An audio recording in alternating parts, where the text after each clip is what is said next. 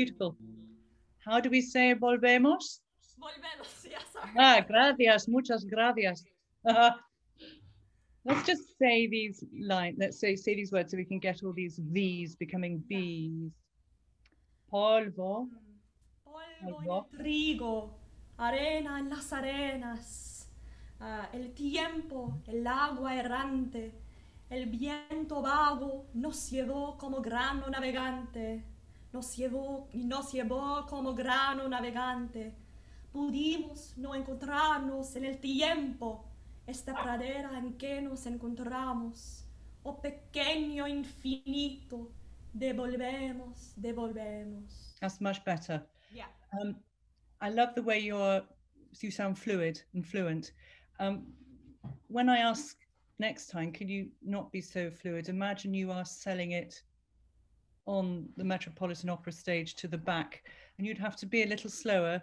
Yeah. And you'd have to say, polvo en el trigo, arena en las arenas, el tiempo, el agua errante.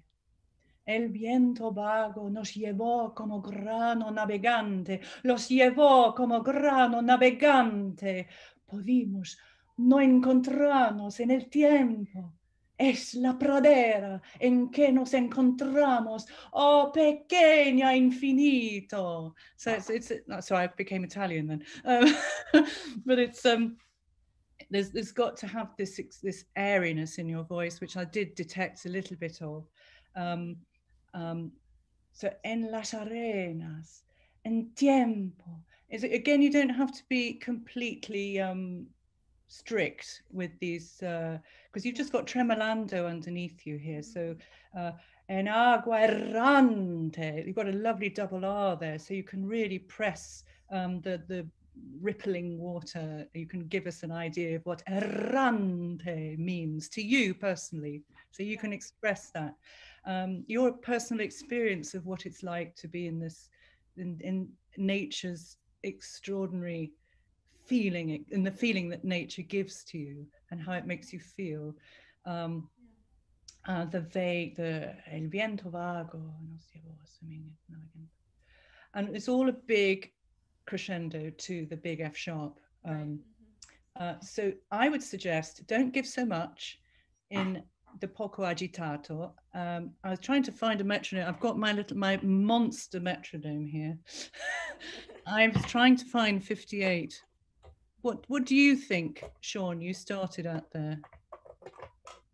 I mean, we don't want to obey metronome marks too much. What's 58?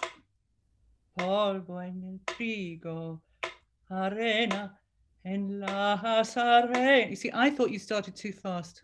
Yeah. Am I right? Yes. Did it sort of took off a bit, and so that by the time we get to the big moment, we're so fast, it's a bit of a gabble. Okay. So maybe take it a bit slower, and it says freely in my score. So by that he means take your time to get the words, the meaning across. Yeah. So don't rush it. Polvo en el trigo, arena en las arenas. Okay. Have a go. Just go from, yeah. Polvo en el trigo, arena en las arenas, el tiempo, el agua errante, el viento vago nos llevó como grano navegante, nos llevó como grano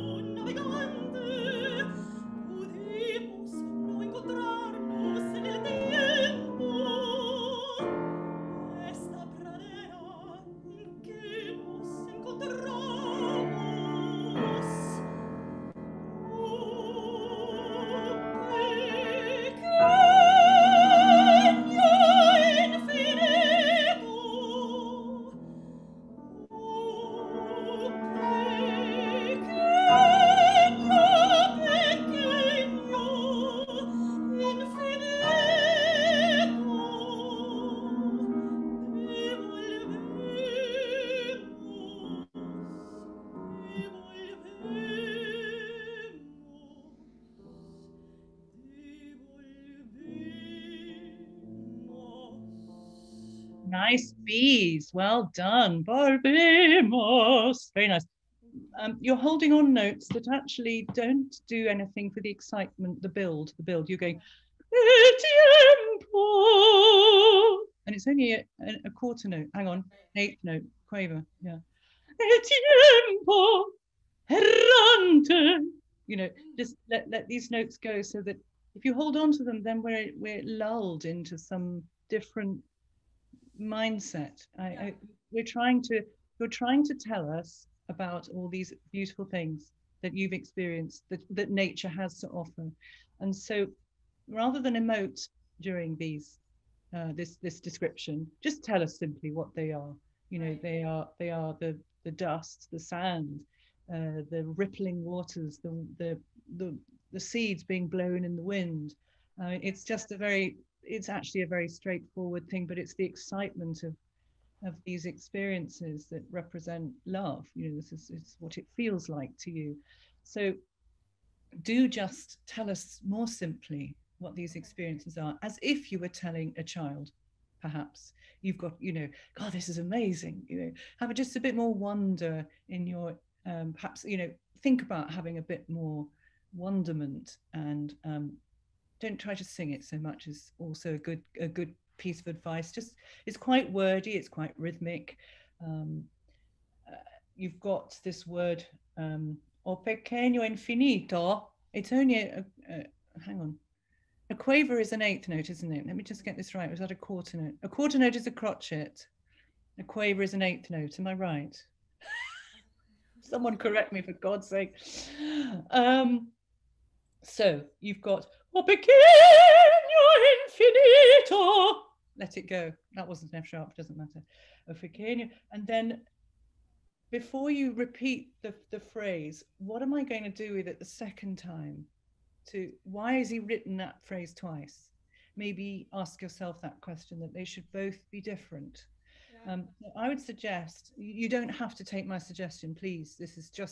I'm just here for this morning. So ignore it by all means tomorrow. But I would suggest that the first time you do it, it's not so big. Okay. It's more of a growing sensation. It's just occurred to you this, you know, that it's also small. Pequeño infinito. Pequeño infinito.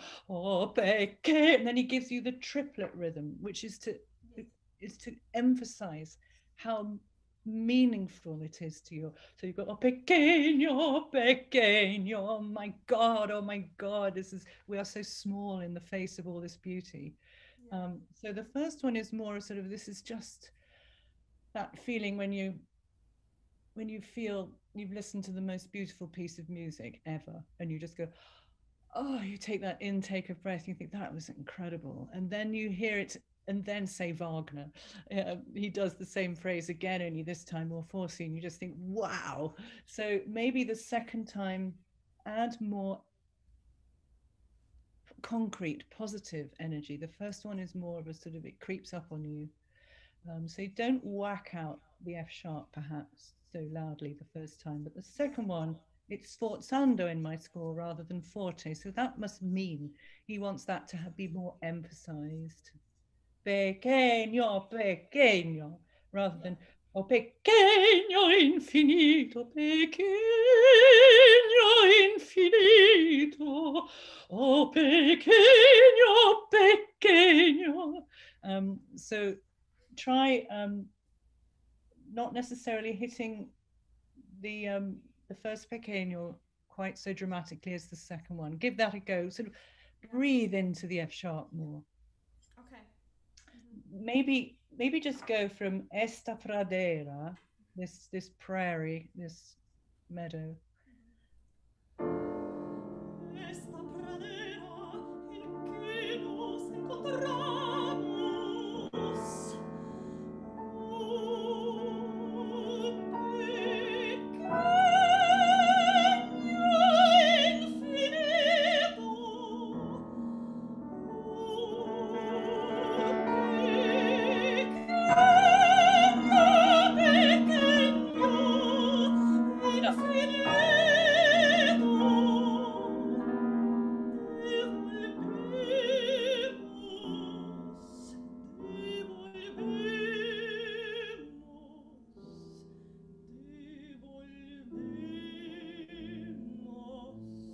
Right. That's, you know, you did that beautifully. That was perfect. My question now is when it returns to the tempo, Mm-hmm. it's returning to the 72 to the crotchet.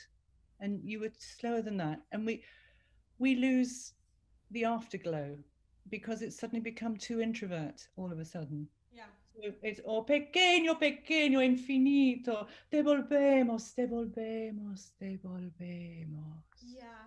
And it just winds down like you're saying, like, you know, sort of like it would naturally. So don't lose your energy that you've built so beautifully. Mm-hmm. Pequeño, pequeño, infinito, devolvemos, devolvemos. Yeah. Yes, we give back. Devolvemos. You know, you could almost speak the last one. You don't have to sing it, for goodness sake. Devolve. Will you give me a D, please, Shawn? Devolvemos.